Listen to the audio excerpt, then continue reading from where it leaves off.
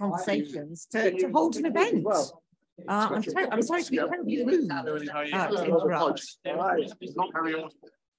Yes, I think you're chairing one of the sessions that I'm debating in. Oh, yes. Right, good afternoon, everybody. It's very good to see you here this afternoon. Very good to see you here this afternoon at this event, which I'm delighted to be able to chair. So my name's Julia Black. I'm a professor here at the London School of Economics and Political Science, professor of law and regulation, work very closely and have done many years with Martin Lodge, who is the head of CAR, the Centre for Analysis and Risk of Regulation, whose banner got lost in the move, actually. We've had a lot of movings. But that is a centre which has been going now for 20-something years and does what it says on the tin. It analyses risk and regulation and is hosting this evening, along with our School of Public Policy and LSE Press, which is our online open source digital publishing enterprise with Patrick Dunleavy over in the corner there is its chief editor. So I'm delighted, as I say, to be able to host this evening's event. I've known Geoffrey for quite some time, not mainly because we dragooned him into teaching on the MSc in regulation many moons ago, and have managed to build up that few hours on a Friday afternoon into being pretty much most of his working life now. So I'm delighted at that. And the book that he has just published on spectrum auctions, for me, takes one of those very highly technical, not even apparently technical, highly technical areas, but which is absolutely fundamental to our digital communications and therefore to our political and social and economic infrastructure. Now, for me, I have a very layperson's analogy of spectrum, which is going to horrify all the specialists in the room. I just like to think about it as swim lanes. And you basically have those people when you go into the swimming pool who are really faster than you and trying to bear you down, and that's really annoying. And then you are in the lane, and then you've got the people who are just much slower than you. And it's trying getting people in the right swim lanes, but in a public pool, you can choose where you want. Obviously, we need a little bit more allocation going on if we're going to do this across markets.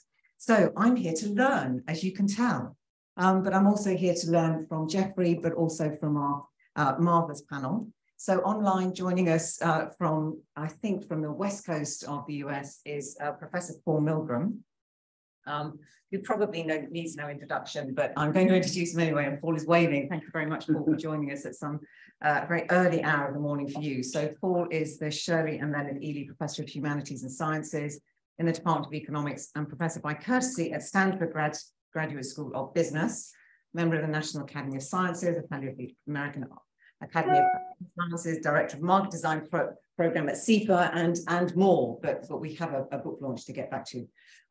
So very glad that you could join us today, Paul. Thank you for that.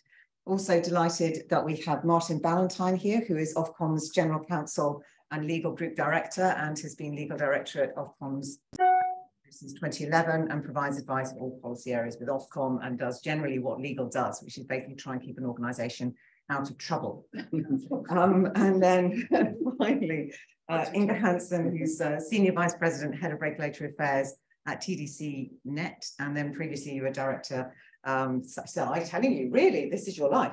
No, you were Director of Regulation at BT and UK, and Director of Regulatory Affairs and Spectrum at EE, the mobile operator. So the format for this afternoon is Geoffrey will give us some key insights from his book. I'll then have some Q&A with the panel, and then we'll open it up for questions. We've got people joining online as well. Welcome very to you. Please do post your questions in the chat or Q&A. In the Q&A function, and we'll turn to you and make sure that you get a good look in as well. Okay, thank you very much. Geoffrey, over to you. Thank you very much. So it's a tremendous pleasure to be here with so many family, friends, colleagues and acquaintances present in the room and of course online as well.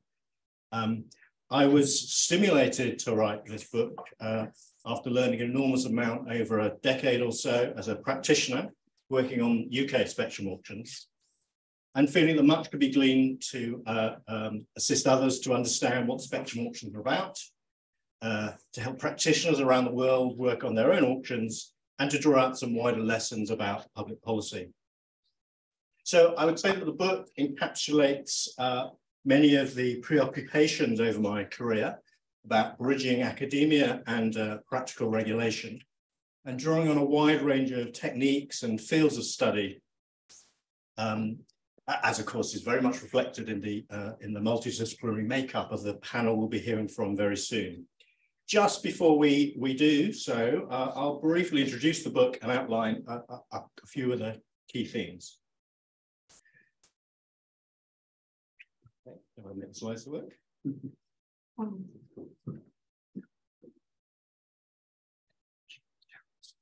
Thank you. Great. So, I mean, many of you know an enormous amount about the radio spectrum, but for those of you who don't, here's a sort of simple introductory illustration. Radio spectrum are essentially airwaves that are used to transmit information.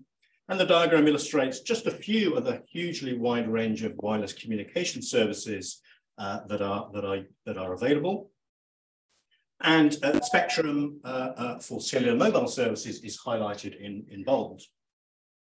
Now, mobile spectrum sits in what's often referred to as a sweet spot, which balances coverage and bandwidth, which is the trade-off shown at the bottom of the slide. It's low enough in frequency that the signals travel far enough to enable good quality coverage, and it's high enough frequency bands to provide fast data speeds. Now, of course, you can use the spectrum to provide all kinds of clever services, and here's just a few sort of simple illustrations of some services already exist and others that other innovations that may develop to change the way that we live and work. And for example, mobile money there on the top right-hand corner. I was in Africa a few weeks ago, and it was very striking to me how prominent mobile money is as a means of payment, providing much needed financial infrastructure there. So in order to provide these clever, smart, innovative services, licenses giving rights to use radio frequencies for mobile spectrum are these days usually awarded by auction. And the map just shows, I've added just a few of the examples of countries that are expected to hold auctions later this year. And as you can see, they're across many different continents. So practitioners put auction theory into practice, although there's an undoubted skill in understanding which aspects are most relevant or important to take away from the theory. And theorists can learn from the complications and new challenges thrown up by messy real-world experiences. And that's why I describe the relationship between theory and practice as symbiotic two-way learning. Spectrum auctions have been at the forefront of developments in auction design because of the challenges they present. Some auctions in general have a single objective, like maximizing revenue. So for example, fine art auctions, and the world record for that was in 2017 for Leonardo da Vinci's Salvator Mundi, which went for $450 million US, which by standards of spectrum auctions isn't a particularly large amount. But you also have things like sports rights, broadcasting rights for sports, or contracts for cricketers to join Indian Premier League teams, for example. Had to get a reference to cricket in there somehow. Now, spectrum auctions have multiple objectives, which is one of the sources of complications, and very prominent amongst that being kind of a valuable public scarce resource is efficient allocation of spectrum. But in addition to that, because spectrum is an input, as we've seen, to provide these downstream clever wireless services, there are also crucial effects on what happens in the auction, on also what happens in the so-called downstream markets, such as the competition between mobile operators to compete for retail customers and for the services that we all use on our smartphones. And indeed, obviously, for the quality of coverage, particularly in rural areas, which is often kind of patchy. So another source of complication is that spectrum is usually awarded in granular blocks, or there can be quite often are multiple frequency bands in the auction. And that means that the blocks or bands can be substitutes for one another, or in some cases they can be complements, meaning the whole is worth more than the sum of the parts, and there are synergy values. And that variety complicates the auction design choices to allow bidders to express the different aspects of their valuations for the spectrum as the bidders in the auctions. And because mobile markets are oligopolies, that means there's a relatively small number of bidders in spectrum auctions. And in turn, that translates into strategic bidding just being an occupational hazard. Now, in a sense, to achieve efficient allocation, all the regulator is trying to do is incentivize the mobile companies to bid truthfully their spectrum valuations. But all those complications I've just been through mean that apparently or superficially simple task is not just incredibly difficult, it's in some sense probably impossible, because there is no such thing as a perfect auction design. And that means there's always trade-offs involved. Now, this is a diagram from the book, which just illustrates the range of steps that are involved for a regulator designing and then implementing a spectrum auction. And all of these do involve degrees of trade-off. So you can see from the top row, that's about getting hold of the spectrum to auction and deciding how to license it. And then there's the guts of the auction design challenges in the second and third rows, practical implementation issues in the penultimate row, and post-auction events in the bottom row, like learning lessons for the future. Now, the book goes through all of those, but you'll be delighted to hear I'm not going to go through all of those right now. I'm just going to focus on one of them, which is just to bring out one of the themes of the book, which is to try and develop analytical frameworks to assist making those trade-offs that I was referring to. So I've always been a fan of frameworks over my career. I think they can help to identify the relevant considerations that are involved, to organize the evidence, and to guide the necessary policy judgment, because there's always going to be judgment involved, and the framework doesn't give the answer, but hopefully it gives a route to a more kind of better answer within a sort of consistent overall approach. Now, quite a common mistake in spectrum auctions is in setting reserve prices. Sometimes they're set too low, but I think probably more often they're set too high, and sometimes leading to unsold spectrum.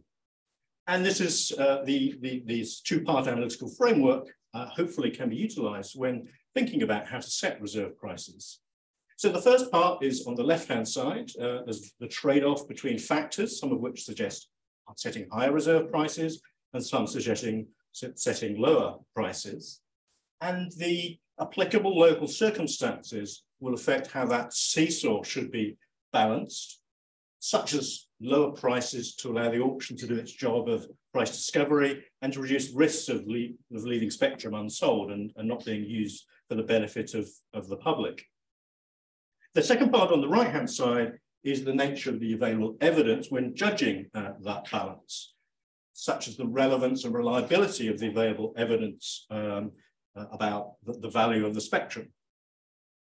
Now, there are some cases where there's plenty of data available, and it's a bit of an easier task to set reserve prices, but it's also quite common for the useful data to be quite limited. And there I would certainly favor a sensible approach being to set the reserve price low enough to be confident that it's below the market value. And that's about prioritizing selling the spectrum and getting into productive use to benefit consumers. There are a couple of practical examples of the approach of sometimes setting very low prices in the face of a very limited or in some cases even absent evidence on the value of the spectrum before the auction. And that was done, I would say, in the UK's 2013 and 2021 auctions. And it played out, I think, quite successfully in both cases, but a bit differently. In 2013, auction bidding for the so-called 2.6 gigahertz unpaired spectrum, which probably means something to half the people in the room and nothing to the other half. But the bidding there from a very low reserve price, because there was so much uncertainty about what the value of that spectrum was, that led to the price discovery, and it took the final prices a long way above those low reserve level. In 2021, it was a bit different. The reserve price for the 700 megahertz supplementary downlink spectrum, again, a pretty low reserve price was set for that, and it sold at that reserve level, and indeed it only attracted a single bid. And at a higher price, higher reserve price had been set, they might well have been unsold and not been available to be put into use. So that's just an example, as I say, and there's many other frameworks developed in the book to assess practical decision-making for all of those decisions that I showed on the previous slide. Now, another key theme is about the value of learning from experience. In each country, there's nearly always a sequence of auctions from going back many years to 2G to 3G, 4G, 5G, and potentially 6G in due course. 6G will happen, the spectrum requirements for it are not yet clear. And sometimes there are opportunities to learn from other countries' experiences. Now, you can't read across simplistically from one case to another because the individual conditions are always important to selecting the design that's best attuned to the particular circumstances. Now, the detail on this slide is just there to provide specific examples of wider points about the importance of learning. You can learn, obviously, from things that go wrong, but you can also learn from things that go right. And it's also, I think, important to adapt in a horses-by-courses approach to the nature of the spectrum in the auction, such as whether it's substitutes or more likely to be substitutes or complements, the market conditions, and the state of knowledge, because refinements in new auction formats are constantly being developed, in many cases by one of our panel contributors, Professor Paul Milgrom. Now, just finally, coming back to the structure of the book, it's in two parts. And part one is very much designed for those without prior knowledge of radio spectrum and auctions. And it provides an introduction, builds up some key issues, sets out practical examples, and then delves into the role of experts in public policy processes. And that, I think, is something we may explore further in the panel discussion. And then part two provides greater depth in a step-by-step guide to designing and implementing an auction. And colleagues from LSE Press are over there in the corner of the room, and they have copies of the book, which will be available for purchase later on, although, of course, you can download it for free from well, I'm not on commission, so there's no conflict of interest. So anyway, that's me done. Without further ado, I'm really happy to hand over to Julia and look forward to the panel discussion very much. Thank you.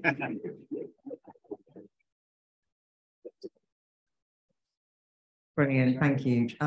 So I'm going to turn to Professor Milgrom, Paul, to you first. Geoffrey set out various different considerations there for us to think about, or those designing and running auctions to think about. But for you, what are the most important things to do or to avoid doing in a spectrum auction?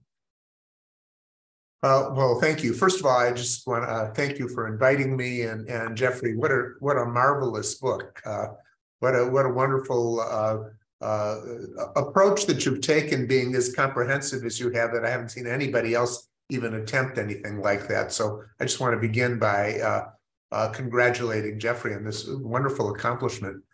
And I think, the first kind of answer I would, in any other audience, I would give to this question is to be careful about the range of objectives that you have to be careful about overgeneralizing and not taking a design that's been chosen for one context and apply it to the others, because the objectives may vary from one context to another. But the circumstances can also vary, and Geoffrey said less about that in his introduction here. So let me remark that, the number of bidders, for example, the small number of bidders that you typically see in auctions in the UK is pretty different from what you typically see from auctions in the United States, where often there are a larger number of bidders.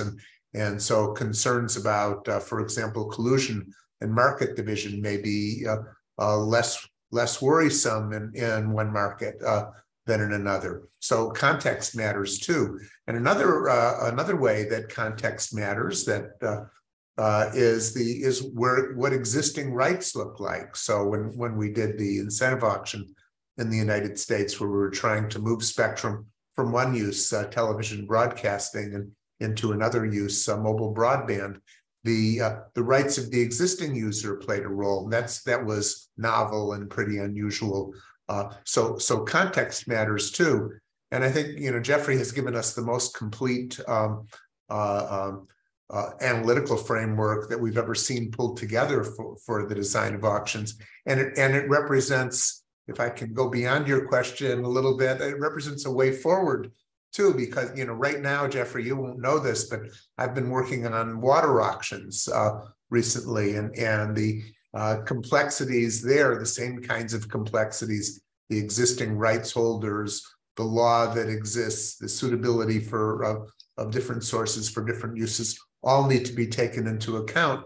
And so I also am hopeful that Geoffrey's framework can be expanded even beyond radio spectrum to guide the way we think about other kinds of important applications.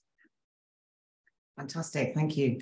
And Inga, can I turn to you, because you've been on the other side, obviously, of this process. From your point of view, what are some of those most important considerations? Sure. So I'd also just like to start by congratulating you, Geoffrey, on your most excellent book. And thank you for inviting me. So I can provide a bit of perspective. I was bidding in the UK 2013 and 2018 auctions, but of course, these are my personal views and not, of course, representative of all bidders. But I think, from a bit of perspective, should auctioneers innovate or stick with the same framework? I would say, yes, definitely horses for courses. Innovation is good, but within reason. And when I say within reason, I say that because auctions of mobile spectrum are very important for mobile operators. It is, the single biggest investments we make, and it is very important to the services we can offer to customers. And you don't want to feel like a lab rat in that situation where you're trying to manage such important issues for the business. So I guess a couple of observations around that. I think, and this I think is ties a little bit of what you were saying, Professor Milgrom. I think that a really important aspect is to think about which policy questions to take into the auction and which policy questions are better decided in advance, so as not to overcomplicate the auction. And I think from my perspective, the incentive auction that you just mentioned, Professor Milgrom, is a good example of a really difficult policy question solved by an auction. I think, and you mentioned this yourself in the book, Geoffrey, I think, for example, this question of low power use in the 2.6 band was a question we did not need to take into the auction, because I think it was pretty clear in advance what was the highest value use of that spectrum. Another example, and you mentioned this as well, is having an unbundled auction for lower subsidy for coverage obligations, for example, I think is also a good question to take into an auction and use the market to figure that one out. And then I suppose another aspect is also, I think, using innovative auction designs to me show a degree or willingness to take risk on behalf of the regulator.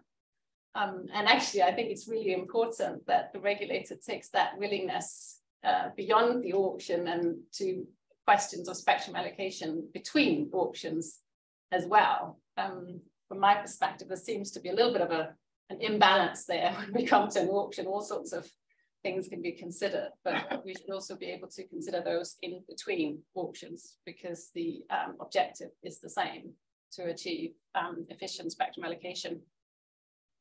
So I suppose those were sort of my reflections on the book and the questions you raise. And then one thing that kind of did think, which is a more detailed thing that did strike me, is that from the bidder perspective is about information policy, because usually the auctions I have been involved in as a stakeholder, the preparatory phase has not thought so much about the information policy. Of course, it is an aspect, but perhaps not thought so much about that, and also how it interacts with the auction design. So that could be an area for more research. When you're in an auction, room, as some of you here know.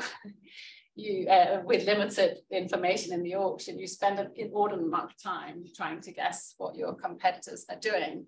And it matters to your valuation, you know, because Spectrum decides partially what kind of service you can provide to your customers, and therefore what kind of competitor you're going to be, and ultimately what market share you might, you know, retain or gain. And I think some of the auctions you discuss in your book as well, Geoffrey, particularly the 2013 auction, I think the lack of information interacted with some of the more complex features of the auction to provide some sort of looking funnies where perhaps mistakes were made. So that's an area that could maybe warrant more research. Those were some of my reflections from a bit of perspective. Excellent. So just going to, sorry, we're going to have to pass my phone. So Martin, just before I bring you in, there are a few things there that actually both Paul, you brought out, and Inga, you brought out, that Geoffrey, I'm going to turn to you first and then broaden it out. But this issue of what policy issue should be brought into the auction and which should be left out, particularly if we're thinking of auctions in other contexts as well, allocation of other types of common resources, as it were. So what to your mind are the types of policy questions that auctions can resolve, and what's the types of policy questions that actually should be left out for some other policy mechanism to address? Thank you for a good question. I think I might sort of offer at least a framework to think about that. It's what I talk about in the book, is about thinking about the kind of the market failure and the regulatory failure. Because, you know, if you take the decision before the auction on the basis of that's a regulatory decision using the information the regulator can obtain and to interpret, and many things can go wrong in doing that, particularly if it's really quite a hard question. You've already pointed, Inga, to a few of those things that are really quite hard to know in advance, and there's a high risk of regulatory failure.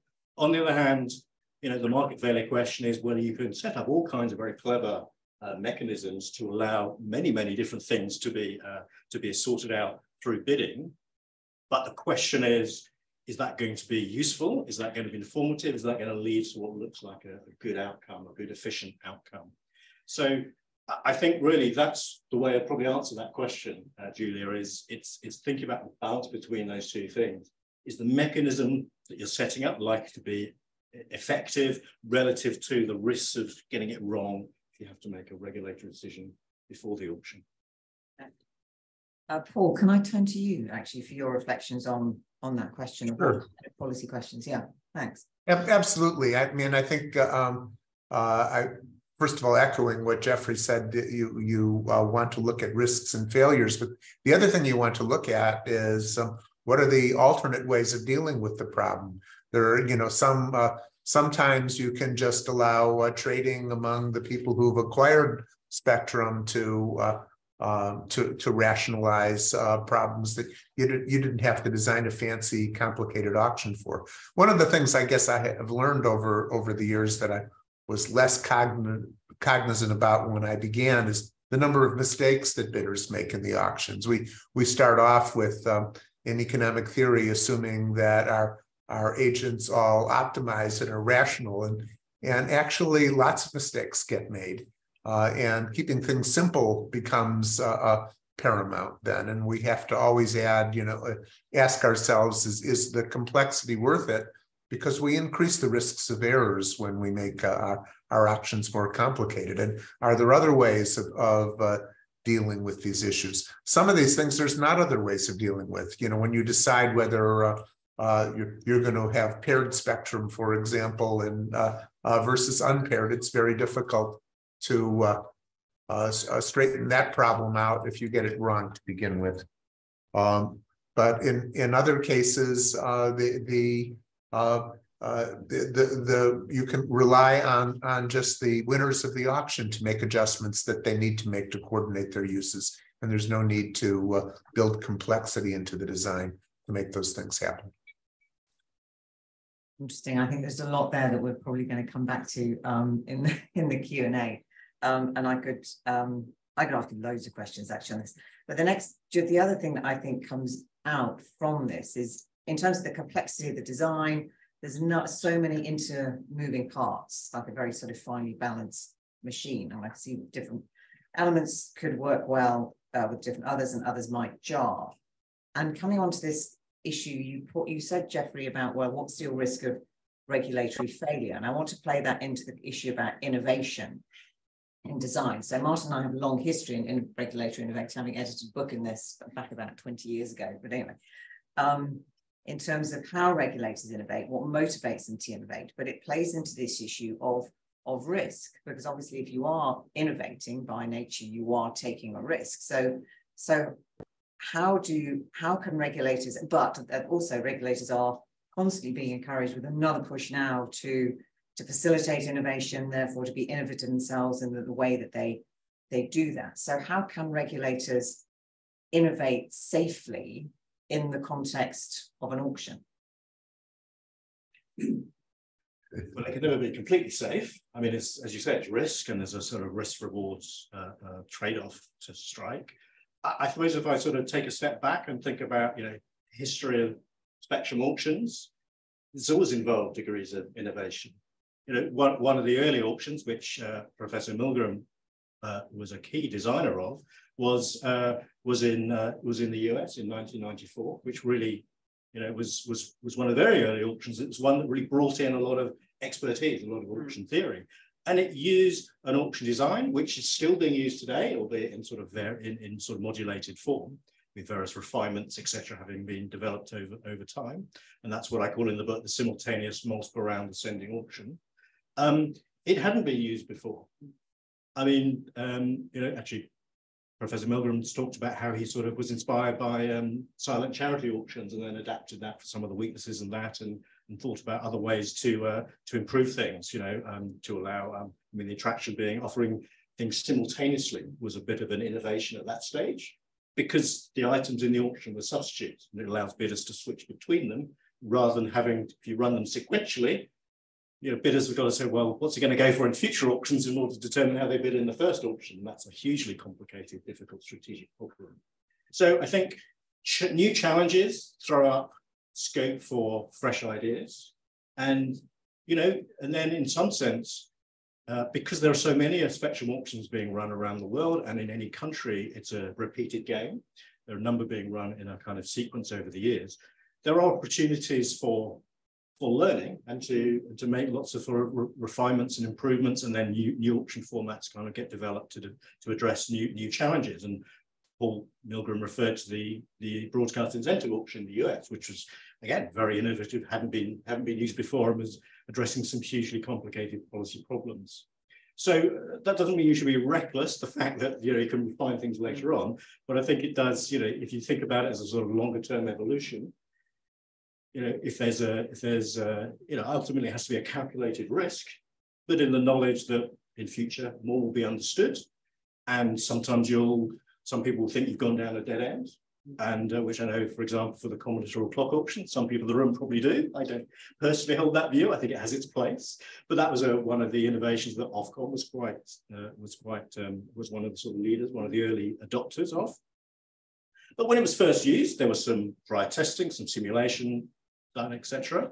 But a lot more has been understood about it when it's actually been used in the real world in a number of different contexts, and it's worked well in some places and not so well elsewhere.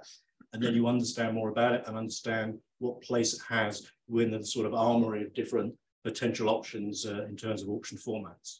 So calculated risks and opportunities for refinement over time. And comment on that, because I think the other aspect to be cognizant of, and now I haven't been a regulator, but I very much appreciate this aspect, which is that there are other concerns, and if you take risks and design a hugely complex novel auction that no one has seen before, then that is probably okay for big bidders, for mobile operators who will source the best consultants in the market and prepare themselves. But it may actually form a barrier to other smaller, less well-resourced bidders coming into the auction. And of course, in the case of Ofcom, there's an obligation to also look at promoting competition in the market. So you can have other concerns, I imagine, that will also influence how much risk you're willing to take. I mean, I very much agree with that. I would say innovate, but be clear why you're innovating. And I think the key for that is being clear about what are your objectives for this auction. And actually that takes me back to a sort of maybe an earlier point that Professor Milgrom also made, which is I actually think it's quite important to keep it as simple as possible. And there is always temptation, and not just temptation, but urging from many different parties to add this and that and the other to the auction. And I think you can sometimes find as a regulator, you need to step back and ask yourself, are we trying to do too much in this auction, and can we actually achieve it all? And you asked the question earlier about what policy objectives can you achieve through an auction, which ones can't you? You could probably do quite a lot, but sometimes trying to do many of them at the same time starts risking that you don't actually achieve any of them. So, we've had many debates in Ofcom at various different times about, are we seeking to promote competition through this auction? Are we trying to buy something? Are we, for example, a coverage obligation? Are we essentially trying to get an operator to commit to spending, more money on rolling out a network to a particular level, and therefore spend less money in the auction? Does that have the risk of distorting the actual allocation in a way that means you end up with an overall worse outcome? Those are all things that, as a regulator, you're going to be thinking about as you're working out what your rules are going to be. And you can achieve almost anything through an auction. And there's plenty of people in this room who have devised very, very clever auctions. I think if you make it too complex, you certainly run the risk that actually there's very few people who can actually participate, because they need the best advisors to be able to do that. But you also need to be able to explain the auction and its outcome to people, and often to people who have no expertise at all, but who are quite important to you. So, for example, the relevant government department will at some point or other probably need to make a statement about it. If you can't explain to a politician, or indeed within your own organisation, you can't explain to the CEO why the result has been the result and how the bidding led you there, you've probably got a bit of a problem, to be honest. And the more complex the auction design, the more complex that can be. Brilliant. Can I add? Absolutely, please do, because I know you've got to leave it in just under 5 minutes, Paul, to go and teach, which is a very noble thing to do. So I am going to milk you for all we can while we've got you here. So please.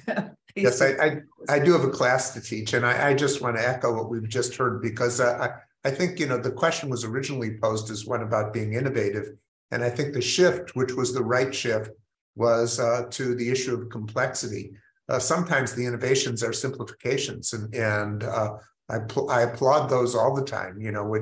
We like to have things being simple, and we've also been very abstract. And so I just wanted to say, for the benefit of the audience, to give another example along these lines that sort of emphasizes what we're talking about. When we were designing the incentive auction in the United States, where we ended up deciding whether to buy or not buy the broadcast rights of any individual TV station, we had a couple of problems. At the beginning, it was suggested that we ought to buy interference rights from people, different levels of interference rights, because we might not need the entire area covered by a station. We might only need 90% of it, and might be able to just buy interference prices rights for a lower price. We decided not to do that because it added so much complexity to the auction that it would be harder for the bidders to figure out what to do, and they would have to be comparing, what does it mean that I'm selling, a 10% interference right, and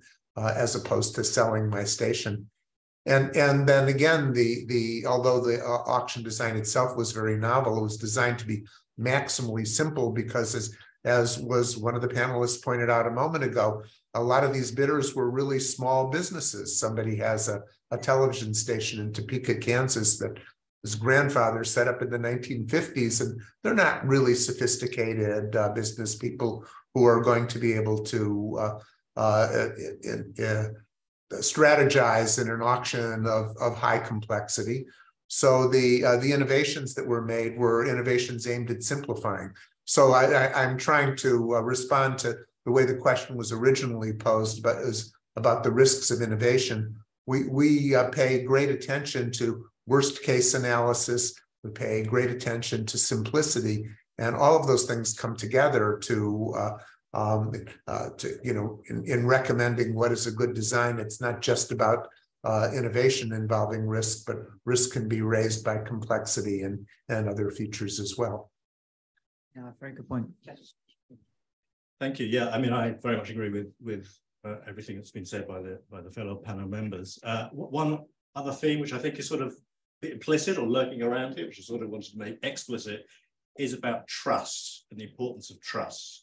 I think, the regulator running the auction needs to be trusted, because if you're not trusted, then it affects how the market's going to work, and it's not going to work very well. Bidders will want to protect themselves if they don't trust what's going on. Some of those things go to complexity, but they go to the question of small bidders that both Inga noted and Paul's also just commented on. So now, obviously, you get trust if you're trustworthy. So I think there's quite an important question here about reputation. And certainly, when I was at Ofcom spent a lot of efforts in, doing things which were, of intrinsic value in themselves, but also were about building a reputation for being open, transparent, and trustworthy. And that goes to some of the sort of the wider points that Inga was referring to in terms of information policy. How much gets published before and after the auction, as well as there are questions of what the bidders get to see during the auction. So I think this question of trust and trustworthiness is also actually very important. So, Martin, I'm going to turn to you actually, because it strikes me that there are many pools of different expertise that you have within here. So we've got trustworthiness, we've got obviously the legal dimension, we've got a very technical dimension, we've got game theory going on, we've got auction theory, we've got economists in the room, etc. So how to embed not only expertise in decision making, but actually to facilitate conversations and communications really across all these different areas of expertise. Yes, thank you. Well, this is definitely an area where we've not had enough of experts, have we yet? Because there are a lot of experts involved in spectrum auctions, and you need them, but you need to use them in the right way. And I think I was going to cover two areas. One is actually the role of experts in setting up, if you're the authority, setting up an auction and running it, and then how you best embed people into that decision-making process. So I think the role of experts, there are at least four areas where you're going to need them. The first and most obvious is obviously when you're actually devising the auction. So when you're designing it, when you're working out what you want to do, what you want to achieve, and there you're going to need economists, you're going to need mathematicians, you're going to need all sorts of different expertises. You then come on to the point that I made earlier, which is you also need people who can explain the auction, and you need people who are able to explain very complex things actually very simply to people who may be the ultimate decision makers on some of these things, but who undoubtedly will not have the expertise that you necessarily have. And so I think a skill of a good expert is actually being able to make the very complex actually quite straightforward, or is straightforward enough. You then need people to actually run the auction, and running the auction, for those of you who haven't been involved in one before, it requires quite a lot of decisions to be made at sometimes at quite significant pace, particularly if things go wrong, which inevitably at some point or other they almost always something unexpected happens. And I know at Ofcom we spend a lot of time practicing auctions in advance, and I know all the bidders do as well, just for that occasion when something that you didn't think was going to happen does happen, and you hope that you thought about it in advance, and sometimes you did and sometimes you didn't. And then lastly, you will need experts if you need to defend your decisions in court, and obviously that's close to my heart, and I think close to Geoffrey's heart, because he has done that on a number of occasions. And there I would say the crucial thing as an expert is knowing what your role is, and understanding that your role in court is to assist the courts to make a decision. It is not to advocate for the position that you are, that you may have been involved in devising. And a good expert recognizes that and helps the court. And to be honest, a less good expert does advocate, and it tends not to go very well. I think also there is a very important point that as an expert, you need to be very clear about what you do know and what you don't know, particularly in courts. The worst thing that an expert can do is, in a sense, start making it up as they go along in response to a question that they weren't anticipating. I think being very clear about what the extent of your knowledge is and isn't is key, because you'll get found out quite quickly. If you then take all of that and say, okay, how do you embed that into good decision making? I think, first of all, when do you do it? Well, from my perspective, as early as possible. I think you've generally, as an authority, you'll be putting together, and all the bidders will have done this as well. You put together a team of people with different skills. You need them all involved from day one, because otherwise, if you realise too late that you haven't involved someone, you will inevitably waste time and resource, and that's not a sensible thing to do. Then how do you do it? Well, in a very integrated way. So, a good project manager or project director of an auction will be assessing constantly who needs to be involved in which decision at which time. And I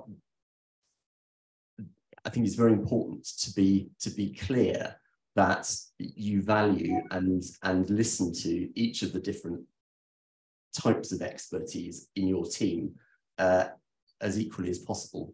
Because if you end up with too much of a hierarchy, you'll end up being skewed towards someone's personal views. And actually, as an authority, you won't make very good decisions overall, I don't think. I think clarity of roles, therefore, is absolutely key. You need to be very clear about who is making what decision at what time. And there will be different answers to that at different stages. So at the policy development stage, you probably want to have quite open discussions where everyone is chipping in. You're putting everything onto the table. You're trying to work out what you want to do, and you want all of your experts involved together.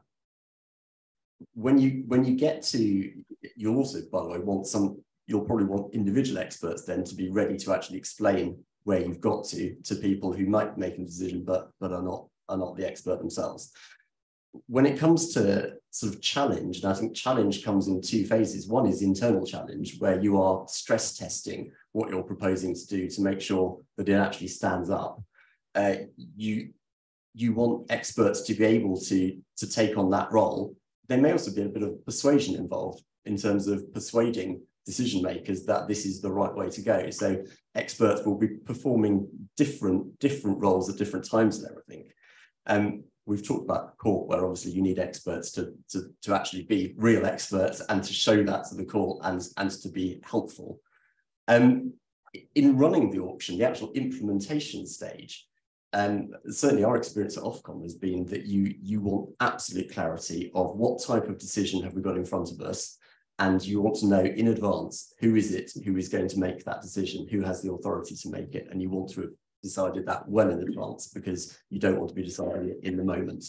And there, sometimes the expert will need to make the decision because it's something that requires particular expertise. And sometimes the expert will be advising someone else who needs to make the decision about what the risks are of doing this, that, or the other, what the options are. And then ultimately someone else makes that decision. And certainly the way we've tended to do it, you end up with, the most, in a sense, the most onerous decisions probably don't get taken by the expert, but certainly on advice. So if you have to, say, exclude someone from an auction partway through because they breached a rule, that will probably go quite high up in your organisation for a decision, but the decision will rely heavily on what the expertise that the experts in the room are advising you to do. And then finally, I have to leave. I've got a class to teach, so I want to just say goodbye to everyone. Goodbye, Geoffrey. Congratulations again. Brilliant. Thank you so much for joining us. And your students are very lucky people. Thank you. Thank you so much. Thank you. Bye-bye. Bye-bye. Okay. So I was pretty much done there. I would say, therefore, I think that clarity of how you use your experts and when you use them is very important. And to maybe finish on a cricketing analogy for Geoffrey, I actually wasn't going to use cricket, but I think it works for this. I think it works for everything. It works for most things. I do agree with that. I think your team of experts is a little bit like a good cricket 11. Different people have different skills, and they come to the fore at different times of the different stages of your auction. And if you use them well, collectively, you will get a good result. If you don't and rely too much on individuals at the wrong times, it'll go wrong. Obviously, no further comment needed. That analysis has been made. Okay, so we now have lots of time for questions. So I'm going to go first of all to those in the room, but those of you who are joining online, please do put your questions in the Q&A, and we'll be coming to you as well. Okay, first off, Mark. There we go. So you have to use the mic. White shirt. Great, thank you. Amit Nagpal from Ether Consulting. So I just wanted to pick up on one of the points that you made, Inga, about information availability. And when I sort of read all the textbooks many years ago about auctions and the likes, they all talk about, you know, full transparency is the way to get an efficient outcome. But, you know, having participated in many auctions now, it's very, very rare that you have all the information of who's bidding on what, how much they've bid on, and so on. And I just wondered, is this all about just raising the price, which ultimately is not what regulators are supposed to do? You know, why isn't it fully transparent in line with what the theory says?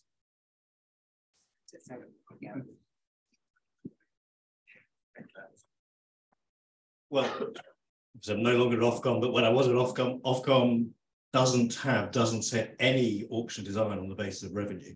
There's no statutory duty relating to revenue raising, and all the decisions are justified by reference to the other objectives I've talked about in terms of efficient allocation or promoting competition and coverage, for example. So I think the design decisions I've been involved in, and what I talk about actually in the book on that question of the information policy, is you've got to strike a trade-off. And the concern you have actually is what I was talking about in terms of strategic bidding. Now, strategic bidding sometimes doesn't distort the allocation, doesn't distort efficiency, but it can do. You know, and there are many different types of strategic bidding, whether it's forcing up someone else's price, or Milgrom referred to market division, which is splitting the spectrum kind of between you at a low price and potentially at an inefficient allocation. So I think there's the trade-off. On the one hand, yes, absolutely, more transparency to bidders is better, and it facilitates the efficiency side of that equation.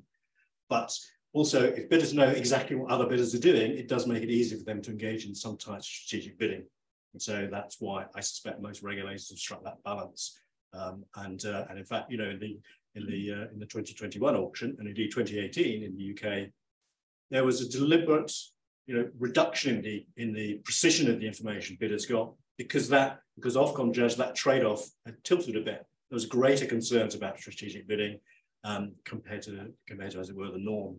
But if you don't have so much concerns, thinking about the likely bidders, the situation, the risks of different types of different strategic bidding, then I think you can and should be more transparent. But full transparency, I understand they do it in Germany, for example, and it seems to be okay there, although someone once told me that's because the operators hate each other so much they don't want to collude.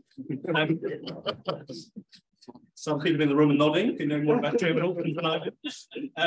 But, you know, I think, you know, so that's just, you know, I mean, that was a joke, but it's also to try and illustrate that the design choices you make really depend on your understanding of the situation. Sometimes that can be really, you know, cultural, local conditions can really make a difference as well. Excellent. Yeah. Can I comment on that? So as you say, Geoffrey, it's weighing up risk of collusion, if you like, or strategic bidding versus risk of an inefficient outcome because bidders can't see what's going on, which is actually important to them. But observation from the outside, do not mean to offend anyone here, but perhaps we talked about risk before, but perhaps some regulators are also more worried about the risk of collusion and therefore kind of erring on the side of preventing that rather than exploring in more detail what types of information could be released over the course of the auction with little risk to facilitating strategic bidding. I mean, I agree with you. I think, though, there is a potential, at least, for a slight difference in perspective between bidders and regulators here. You know, bidders obviously are interested in, you know, achieving good commercial outcomes, etc. and that's perfect, completely legitimate. But certain types of strategic bidding, they might actually, obviously, some of them work well for bidders, you know, allow them to, you know, market division, for example, is about getting more profit, winning the spectrum cheaply. So there are certain types of strategic bidding which actually regulators are less concerned about than bidders, and actually the opposite also applies on other types. So I agree with your general point. It's about assessing the risks of strategic bidding relative to, you know, the importance of greater transparency of information to allow bidders to sort of generally, you know, express the richness of their valuations. And that's always going to be in the dark. You don't know the answer to all of those things. It's obviously a judgment call. But I think, you know, regulators and bidders are always likely to disagree on some aspects of that because of that difference of perspective. Excellent. I think you had another question there. Thanks. Thank you. William Webb from Access Partnership. Auctions have become the default approach for awarding cellular spectrum for generally good reasons, but I wonder if we're too quick these days to reach for them. So if I take, for example, the 3.5 gigahertz spectrum, the 5G auctions, in most countries, it was kind of obvious the outcome was going to be all the existing operators are going to share the spectrum between them. And indeed, that's what happened in most countries, including the UK. Wouldn't it have been easier in that case just to award it directly to those operators without an auction process? And indeed, often regulators push things in that direction these days with spectrum caps that prevent too much inequality in outcomes because they rightly want to maintain competitive pressure. So I wonder if we perhaps shouldn't reach for auctions all the time.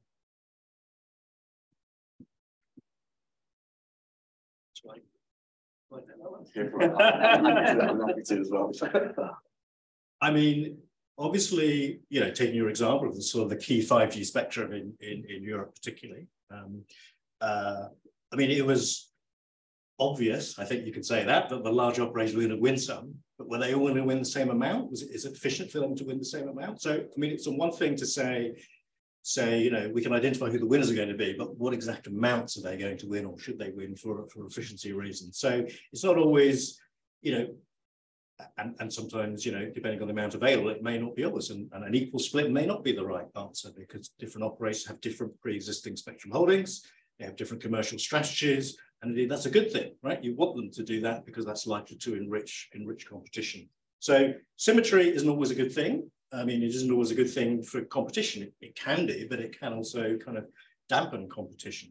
So I actually would argue that in that particular case for those bands, so important. I think you needed, you know, the information from the market, from the bidding, in order to really derive, in some cases, some of those marginal questions. You know, does this operator win a bit of a larger block or a smaller block than others? And on your other point about spectrum caps, I think I agree that, you know, spectrum caps are often quite restrictive and sometimes too restrictive. You know, not that I know the full details of what's driven all of those decisions in other countries. The UK has used spectrum caps. Occasionally they've been quite tight, but they've generally been allowed plenty of space to allow a wide range of different auction outcomes. If you're narrowing down the auctions outcomes so much by having really tight spectrum caps, then I think your question becomes much more relevant. Why do you spend all the time and effort going through a really complicated and long-winded process of designing auctions if the scope for the difference in outcome is very limited because of the caps? I would definitely echo that. I mean, I was going to start by saying it's quite a bold move to advocate less spectrum auctions at the book launch of a book about spectrum auctions. But I think it's a very fair question.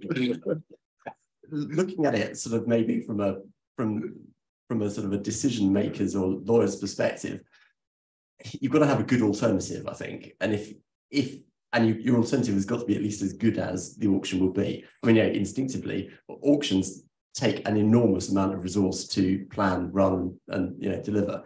So I don't think we would do it if we didn't think there was, if we thought there was a better way of doing it. I think we often search for that.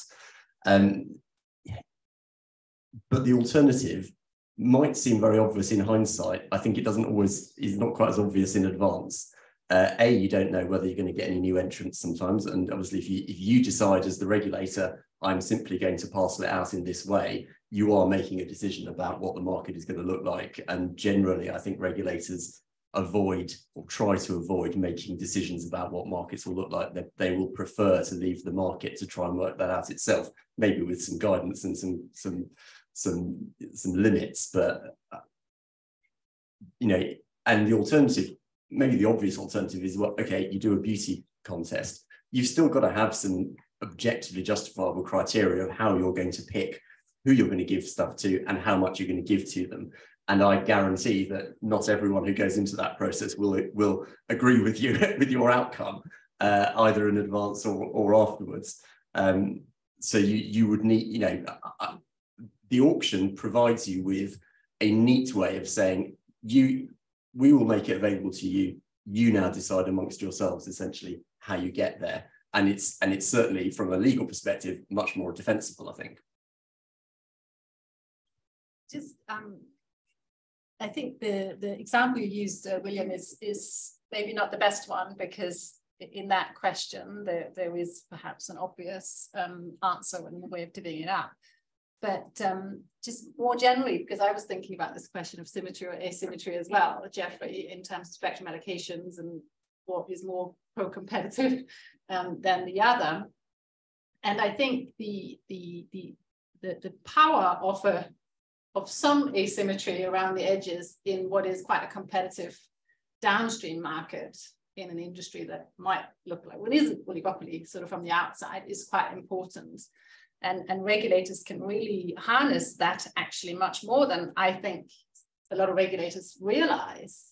You know, the example in the UK that you're well aware of as well, Martin, was the launch of 4G, where we were all, you know, we were a bit behind the curve, frankly, in the UK.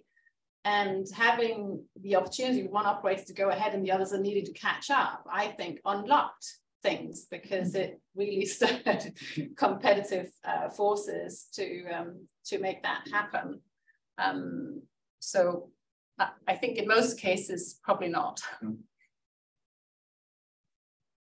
I know that Inga was working for the operator that got the head start. Yeah. But no, I do agree. I do agree. I think asymmetry. I think that's one of the points, going back to, you know, part of William's questions about spectrum caps. You know, I think the UK approach, I find, obviously I was involved in it, so perhaps I would say this, but I think it's quite attractive in that it's allowed plenty of asymmetry, and sometimes that's been hugely contentious. I mean, caps are inherently contentious because they usually affect different operators differently. But the UK approach has usually been, you know, laxer caps than have been adopted in some other countries. And in, you know, the UK historically, the UK, and it's indeed still today, the UK distribution of mobile spectrum between operators has significant degrees of asymmetry, whether you look at total spectrum, low frequency spectrum, 5G spectrum, etc. And that can be, I mean, I think it's actually a very open question about whether symmetry or asymmetry is better for competition. And I certainly don't think it's true that symmetry is always better. And asymmetry, and then the question is how much asymmetry, right? So how much asymmetry should you allow? But I think it's probably desirable to allow asymmetry, because it can have upsides, as long as you've got to make that judgment call about what's too much. Okay, now these remarks have been quite, so I've got a person at the back there who's desperate to get in, and then I've got two on Zoom, and I've got somebody on the wall, and then you in the shirt over there, and then I've got a flurry of hands. You're a pretty exciting. I don't know about desperate, but keen at least.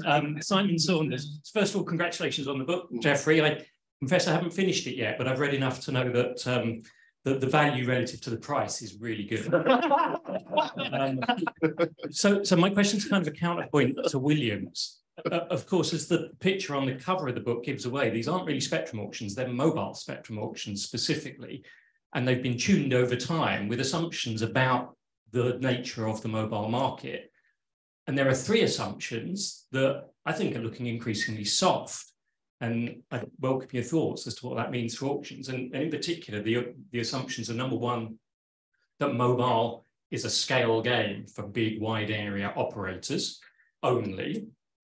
It clearly is, but increasingly there are other things which involve other entities, including large-scale private users building networks themselves. Secondly, that mobile is a growth game. It clearly is a growth game, but growth rates are reducing quite substantially over time. And perhaps we could imagine a world where growth rates are more at the kind of single-digit levels that fixed broadband is in today, not the explosive, conceptually exponential, but definitely not in practice growth rates. So that story is shifting. And then thirdly, that once mobile spectrum finds its way into the hands of operators through sophisticated auctions, that they will put it to good use. And often regulators don't actually see how spectrum is used in practice some years after the spectrum's got out there. Now, you may disagree with the softness of some of those assumptions, but I think they are baked in. And I'd be very interested in your views as to if those assumptions indeed are weakened over time, what that means for future auctions. It's kind of the opposite to William's point of view, that it's not obvious where the best value use of the spectrum might be given those changes in conditions. Thanks. We'll answer that, and then we'll go to those on Zoom. Don't worry, I'm going to come to you after this one. I mean, I don't assume that auctions is always the right answer. I do think that should be a conscious choice, and it should reflect the nature of, I mean, I talk probably more in the book about the nature of the spectrum, but I mean, the wider circumstance, who the potential users are, what their interests are. And, for the very high frequency or much higher frequency bands that are now being awarded, and Ofcom is in the process of thinking about its award process for the so-called millimeter wave spectrum. It isn't proposing, I mean, it's got consultation proposals out there, it isn't proposing to auction everything, it's proposing a mixed model, auction some, others more on a sort of first come, first served basis with local licensing. And that, I don't know whether that affects what you call the weakening assumptions, but it certainly reflects the nature of that spectrum, the fact that the signals don't travel nearly as far, and so it's inherently much more localized. So there's a much stronger case for sort of localized licensing. But also the potential for a much wider set of users to be interested in using similar spectrum that the mobile operators do. And, I think, I agree you should be very open to that because, there's also a question here about, if you like, the regulatory process, right? With regulators, you spend a lot of time talking to the well-defined stakeholders who have very clear interests, they're existing operators, they have a completely appropriate input into that process. But the ones it's hardest to get input from is those who aren't in the room, the metaphorical room. They are putative players, or they might be interested in something and they don't quite know. They're not used to interacting with the regulator. Maybe they don't have the in-house expertise about some of the spectral questions as well. It's kind of harder to engage with those stakeholders. And I think it is incumbent on regulators to be quite proactive, to try and understand those interests and take them seriously. And that may lead to mixed models, or deciding that something shouldn't be auctioned. I mean, not everything should be auctioned. Excellent. Martin, well, if this works, I can shout. Anyway, so I've got two questions and I'll do them as package. So use my voice here. So one question from Brett Nutzer, who also reflects on the US broadcast incentive auction about keep it simple for the bidders, has a question about perspectives of how regulators can best understand the bidder perspective, taking in this point about the war room, and as a conscientious objector, I find war rooms difficult. But that's anyway. So how, as a how can a regulator best understand what actually the bidder might experience in the war room? When a regulator sits in comfortable armchairs and runs without simulation.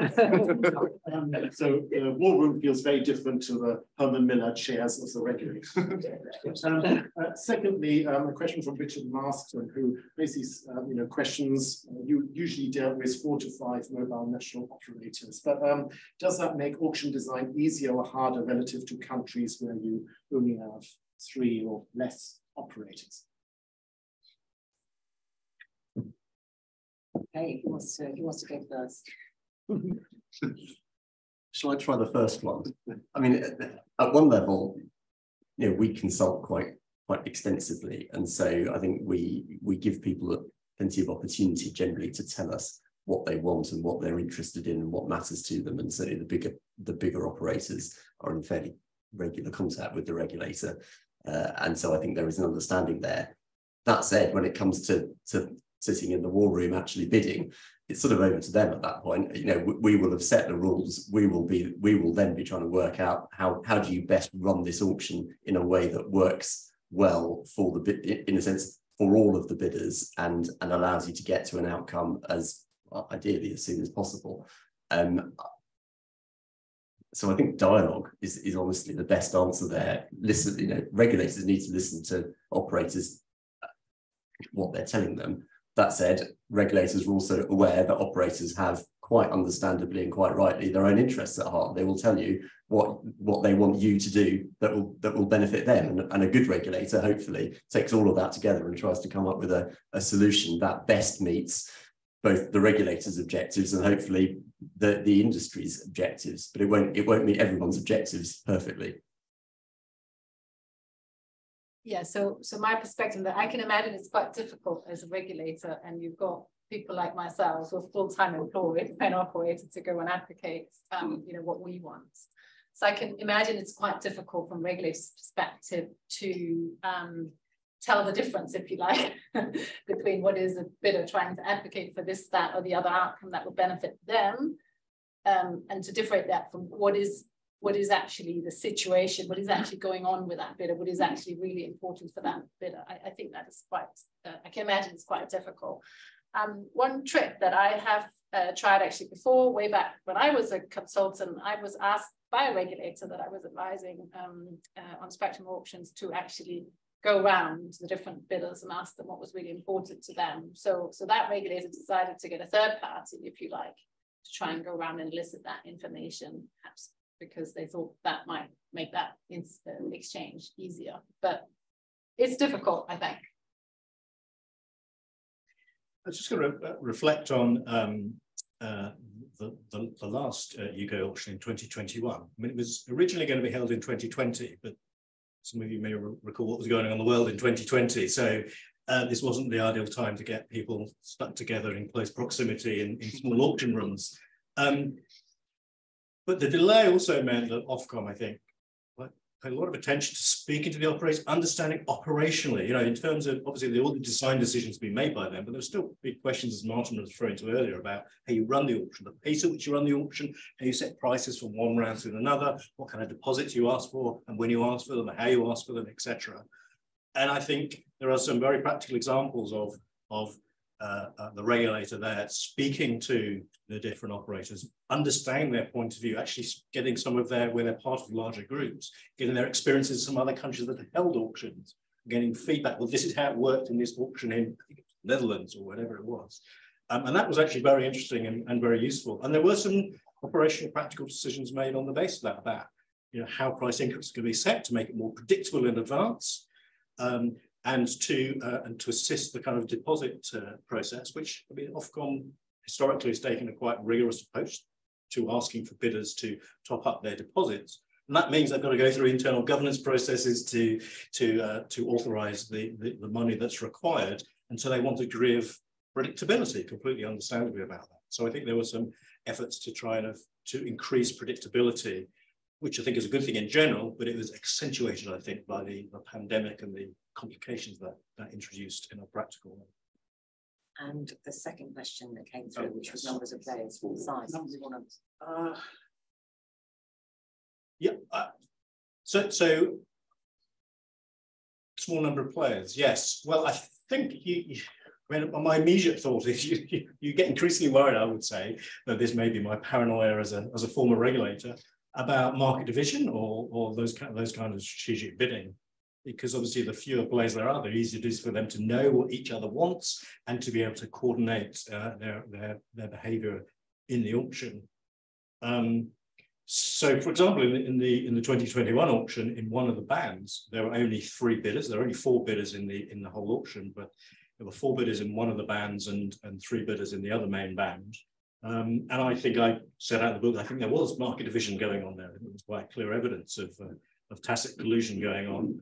which was facilitated by very specific circumstances of the kind of the equal split being, not just symmetric and obvious, but also they all had very strong interest to get those amounts. So I think that's probably my instinctive reaction, is you'd be quite concerned about some of those issues about striking these trade-offs, worrying perhaps even more about the information policy questions. But you've always got to, you always, I think, got to think about how much does that matter for your objectives. And actually, this 2021 auction, I think, provides a good example. Ofcom was aware of that risk before the auction. There would be this market division in the 3.6 gigahertz band, and I think there probably was. But it was very plausibly an efficient allocation, as it happens.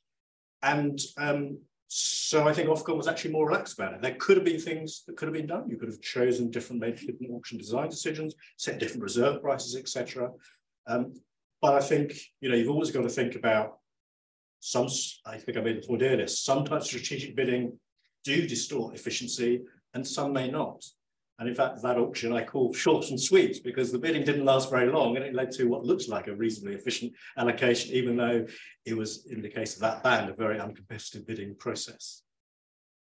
But may I just add, Geoffrey, from the auctions I've been in, I've never been in a position where we've been anywhere near able to collude. There are just too many measures in the auction. So I think I come back to what I said before, that I feel maybe from a regulator perspective, that trade-off between those risks is a little bit balanced too much in the direction of avoiding collusion, because I think it's actually quite rare.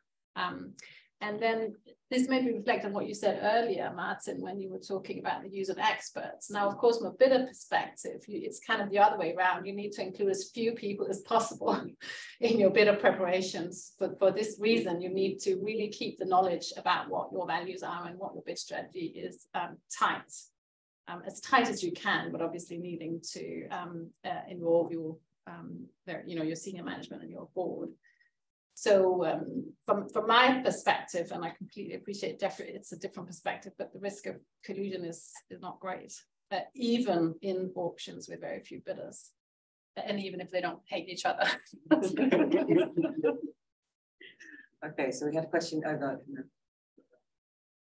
Wait.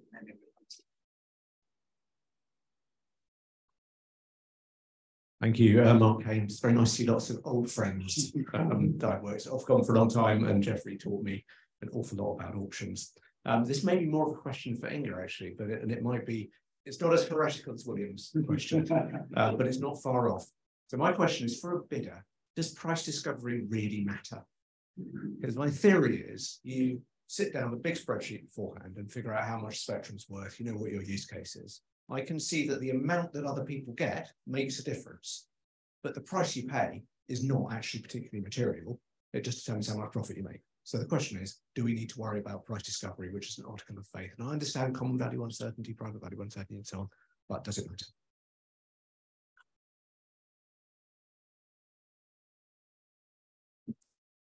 Nice small questions here, that's good. Well, it's doing gas.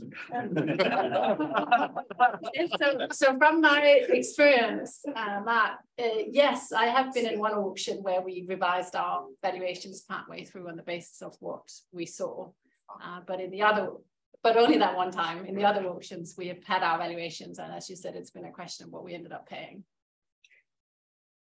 I will actually add something, which I think actually goes back to a point Inga made earlier about different types of bidders.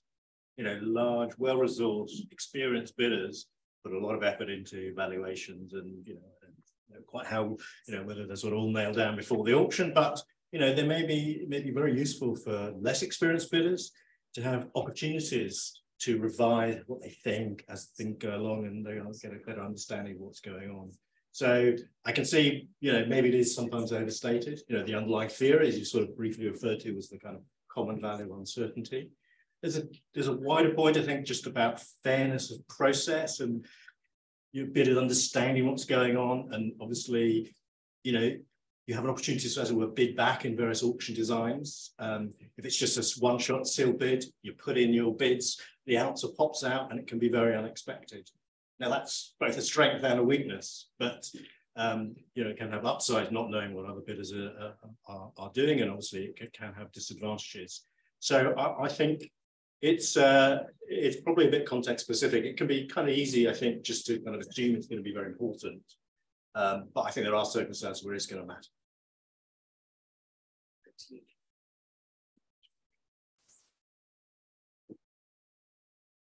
Hi, Robbie Barello. I had the pleasure of working with Geoffrey as well. Probably got taught quite a lot.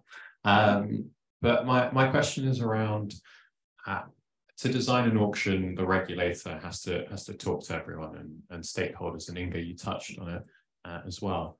And my experience of it is you get pulled into 20 different directions. And I think in the book, Geoffrey, you talk about, well, you use an auction because talk is cheap. And and you know, that's a fair experience in my view. But Martin, you talked about the objectives of the auction, and often it's to help bidders to actually provide a network. And I guess I wanted to ask Inga and Geoffrey as on two opposing sides, when do you listen to bidders, to potential bidders, and actually when do you kind of go, no, it's better to be simple, as everyone kind of on the panel roughly is pulling in that direction? And for example, you said in 2013, we obviously shouldn't have had that rule, but how do you as the regulator know beforehand? So I guess I'm just wondering, where's that balance? And Inga, do you think it's the right balance? Has it gone too far one way or the other? So just another easy question. Shall I start in that? Actually, I mean, I kind of agree, certainly in retrospect, with the observation Inga made, and it's in the book as well, about the competition between low power and high power for part of the 2.6 gigahertz spectrum, the 4G capacity spectrum in that auction. The reason it was there was actually because there was significant lobbying by one of the stakeholders who very much wanted it. And it felt at the time like a tricky decision to make as a prior policy judgment. And therefore it seemed useful to leave it to the auction. As it happened, there was just no meaningful bidding, and so it kind of clearly didn't work out. So maybe that's an example of where Ofcom shouldn't have listened to that particular bidder. I mean, there's no easy answer to that. You've just got to judge things on their own merits. You obviously always need to recognise, with whatever stakeholder you're discussing with, they have their own point of view, they have their own interests, and it's completely useful. They reflect that. But you should recognise that's what's going on, and that's and you need to, I think, put it together with other points of view as well. I think that's like a sort of broader point. That's about the importance of getting a diversity of views. And if everyone is saying the same thing, even people who you think it's not obvious that they do have a self-interest in saying that, or they don't have the same self-interest in saying it, it's more persuasive than if you just have one, you know, everyone saying something different, and and there's no kind of unanimity or even, you know, close to consensus view. I said before, I think it's really difficult. It must be really difficult from a regulator perspective to kind of discern what's cheap talk and what is actually really critical. But perhaps another way for the regulator to talk to those stakeholders, and Ofcom has always been very open to talk to stakeholders, is to maybe try and go one step further and understand why the stakeholder is saying that. Is it just to try and, you know, get 10 megahertz in that band cheaper than, you know, X, or is there actually some sort of rationale that is really quite important to their business? So that's what I think I would try and do, is to kind of dig deeper and try and understand why they're saying that. I totally agree with that, but talk is still cheap, right? so yeah, it's about, you know, if you ask them why, or you try to envisage why, you know, and they may say one thing, but is that always the truth? Yeah. Or is that always the complete truth, shall we say? It's as you say, it's that's just kind of, you know, I mean, some of the underlying sort of economic theory about regulation just generally is about asymmetric information is the fundamental problem, you know, and so that's always about whatever kind of regulatory judgment you have to make. But it's sometimes easier in some cases and very, very difficult in others. And trust is important as well, as you Sure, mentioned, in terms of sharing information. Yeah. Okay, right. So another flurry. So first of all over there, and then in the middle, and then back over there. I don't know, but it needs the mic. Needs the mic.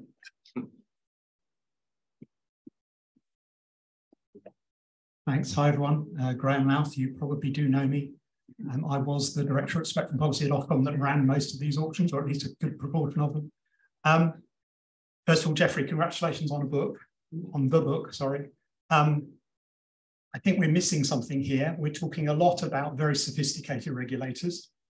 There are hundreds of regulators out there who have no clue about any of this stuff, and your book is absolutely marvelous, and it should be compulsory reading for absolutely every one of them. I'm serious. It should be compulsory reading for absolutely every one of them, and for every ministry out there as well, because there are lots of examples outside Europe predominantly, although even European regulators get it wrong, of regulators making a complete mess of spectrum auctions in all sorts of different ways.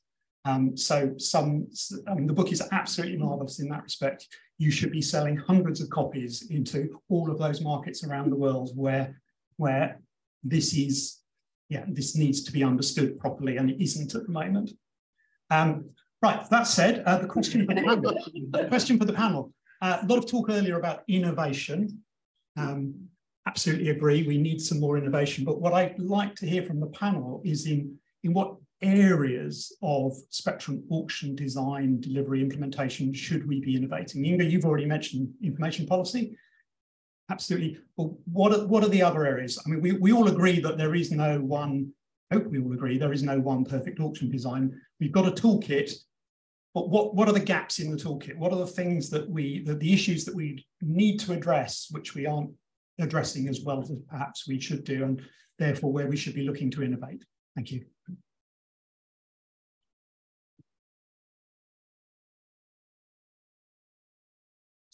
So taking the first part of your question, I thoroughly agree with you.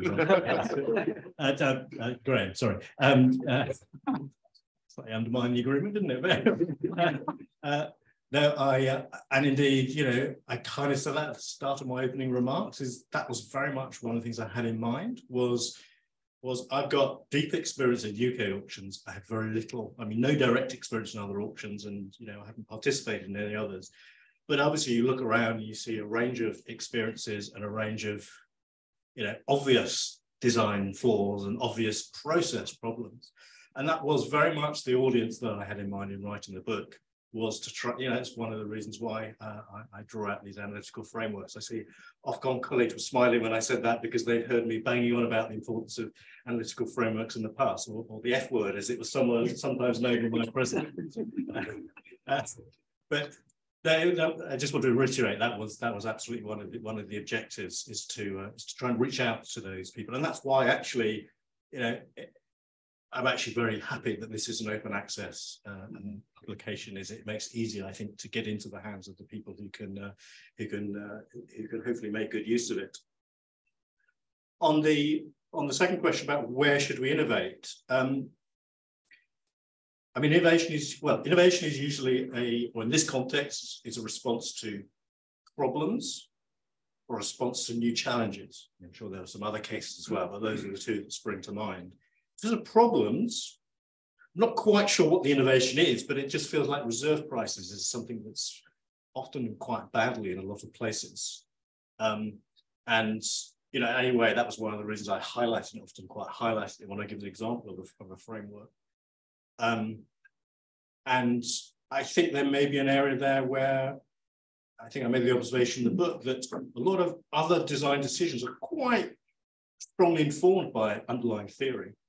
Reserve price choices often aren't, because the theory is much more basic and doesn't address sort of asymmetric bidders and these kind of spectrum auction setups. So maybe that's a place where there might be some value for that sort of two-way learning that I talked about between academics and practitioners.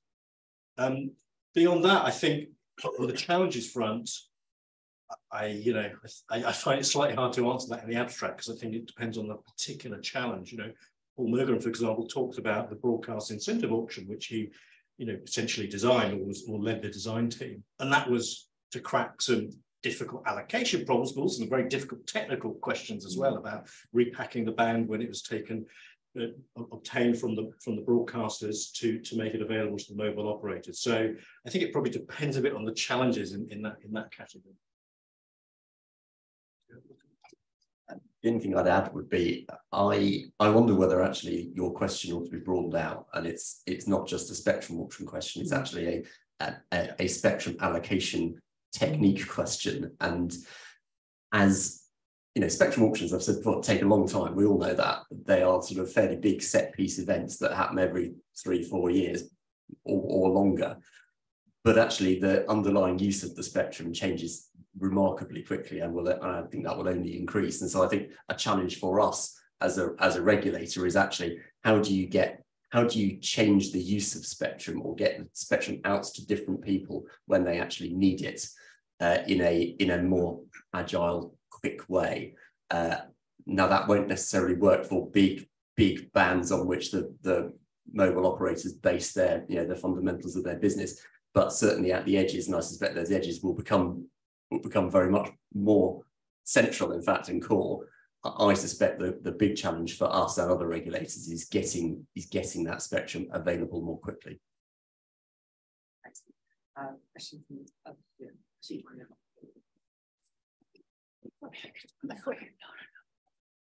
Thank you very much. I'm Steve Babbage, an independent consultant.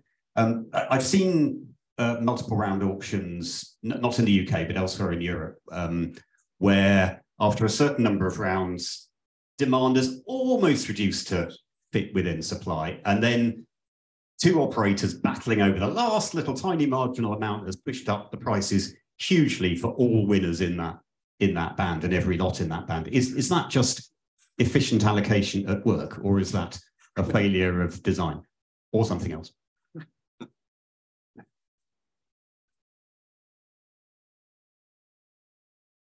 Well, I guess it sort of depends what was driving the bidding, but if it was, if it's bidders reflecting their valuations, then that's sort of, and one wins and the other loses, or at least at the margin, those two fighting it out, then that's indicating the opportunity cost of the spectrum and the market value.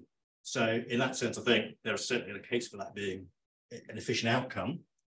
There could be other things going on as well, which may not fit quite so neatly into that sort of efficiency story. I mean, what may underline your question as well, I don't know, is also about pricing. Should everyone face that price? Well, if it genuinely reflects the opportunity cost, then actually they should. It is, you do want the winners to have their value exceeding the opportunity cost, typically the value to the sort of highest losing bidder. So I suppose I'm instinctively feel inclined to sort of emphasize the efficiency aspects of that. But there can be other things driving bidding, and sometimes it can take just far too long to reach that resolution, which just extends the auction process just in terms of time, just too much, even if it ultimately leads to quite a sensible outcome.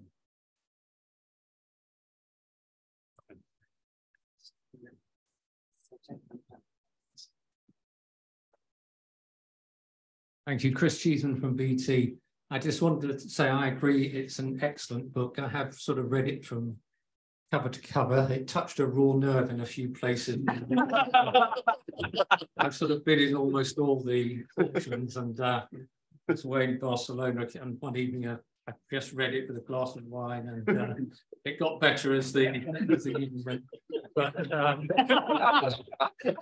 just to get to my point, to come back on the low power 2.6 gigs license, I was sort of involved in that, and I think actually from a bidder's perspective, my recollection is there was a sort of free rider problem, and I think there was no bids because it was a design issue in my view, that if somebody wanted a license and bid for it, you would have to sort of bid up to almost the cost of a standard license, and then the auction design meant that all the other bidders would effectively get one for free. And so for us, I was involved in that auction. I think it's so long ago, I'm free to sort of probably talk about it, but we felt there was a design issue there, and the lack of bids.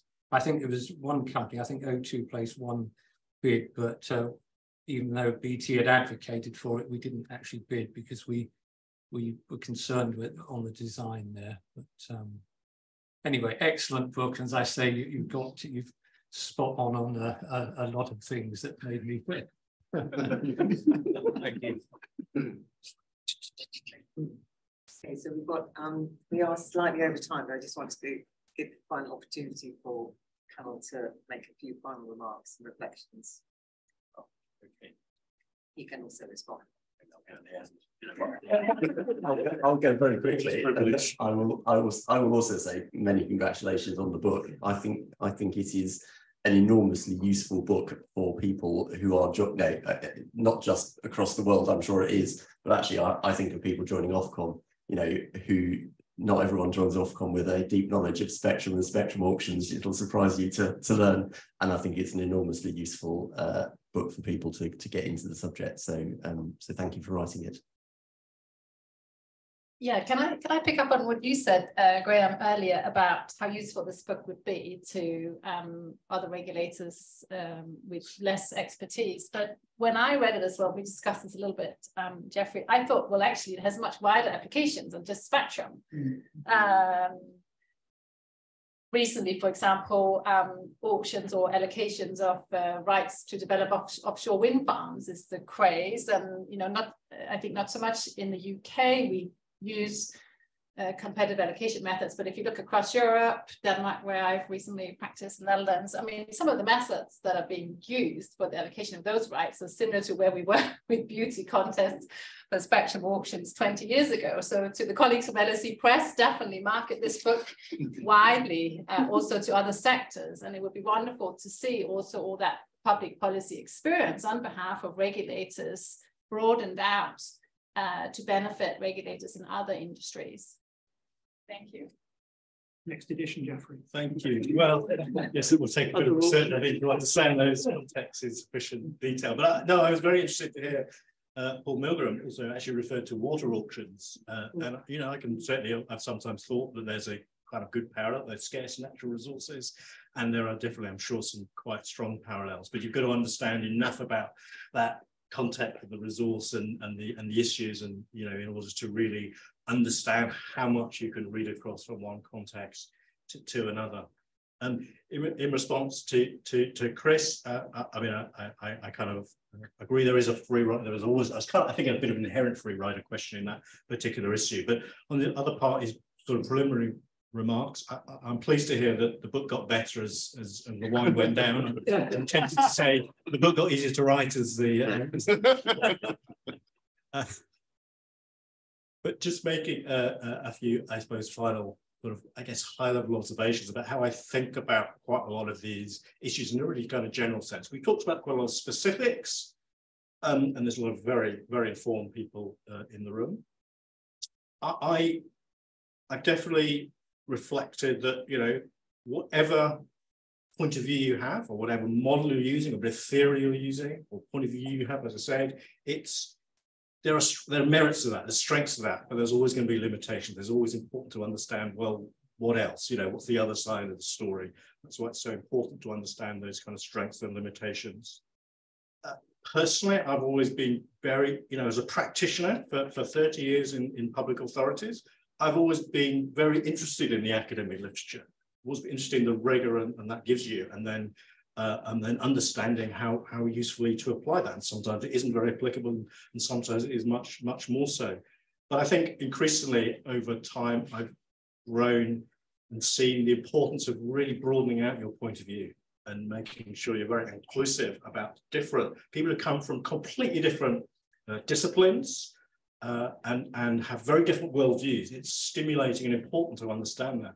I work with Martin at Ofcom, and as a lawyer and myself as an economist, we often came at the same issue from a different point of view. And that was, the kind of creative tension, works well. Tension doesn't always work well, but in that case, it certainly did, and was definitely creative and very informative.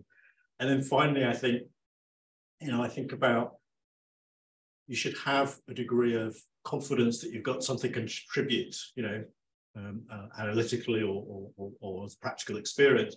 But I think it's always important to have a degree of humility, and that's why I've often actually stressed the importance of understanding regulatory failure for regulators. You're not going to get everything right. You're bound to get some things wrong. It's almost inevitable. And take account of that when you think about what to do. Humility is also, I think, a very important point. Excellent. Listen, I know we still got some questions coming from Zoom, but I'm sure, Geoffrey, you'd be happy to perhaps take them offline if we can write it down and you get back. Because I'm conscious we are up against time, but the good news is that there are drinks.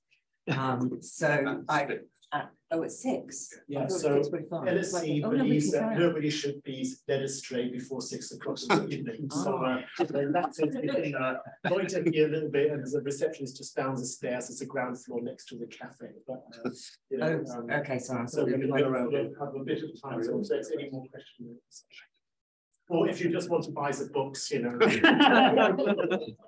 or you want to use LSE Wi-Fi to download it. Anyway, back to you. Okay, so I've just closed proceedings until I've been told now I'll be closed kind of 20 minutes early, so I'm working to a different brief. But I think actually we probably have used our panel enough actually and used their time. So I just want to say thank you very much and congratulations once again. And I do think there is a lot to be said about taking the insights from this book and distributing them more widely. If we think about the common resources which are up to be allocated, not least carbon offsets and new markets and new developments where there's huge scope to get things very, very wrong, then I think there is a really big impetus actually to take the learnings from this not only into other spectrum auctions elsewhere, but into that wider issue of how we allocate scarce resources in the most efficient, effective, fair and transparent way. So thank you. And thank you very much, everybody.